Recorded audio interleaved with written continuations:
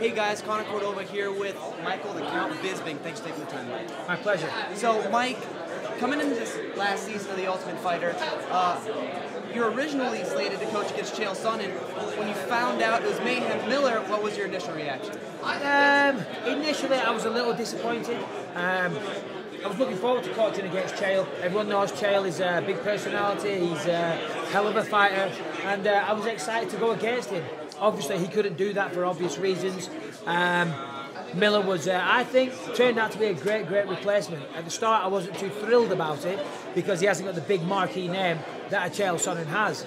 But Miller did a great job. He was a great opposing coach, and he certainly gave the fans something to watch. Nice. So, obviously, this isn't your first go-around with any sort of form of The Ultimate Fighter. You competed on the show, you've coached on the show before. Do you think having that overwhelming experience over Mayhem, who really doesn't have any in this sort of aspect, did that give you any kind of advantage coaching-wise? I think coaching-wise, it didn't give me an advantage because, you know, Miller's been a coach for a while. You know, he's probably done more coaching than me, if I'm honest. But the advantage I have is that, you know, I know what these guys are going through. I've been there. I know how hard a process it is.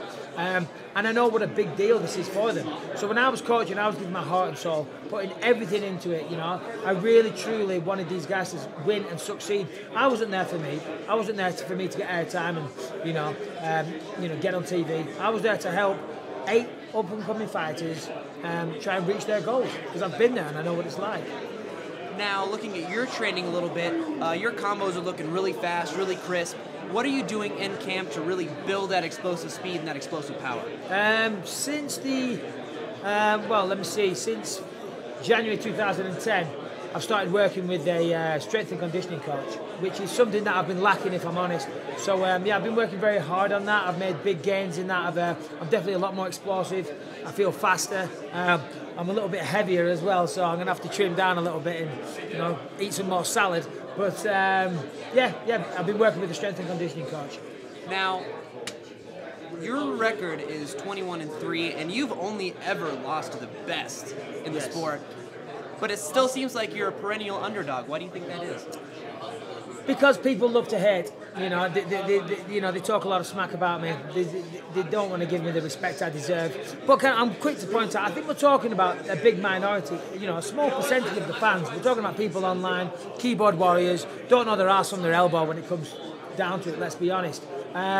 You know, I mean, I've only really lost once to Dan Henderson. Other two, Vanderlei was a debatable decision. I feel I won that fight. And the fight with Rashard Evans, that was a toss-up either way. So I've only really been beaten once, and we'll see. I guess when I win the world title, people will give me respect then.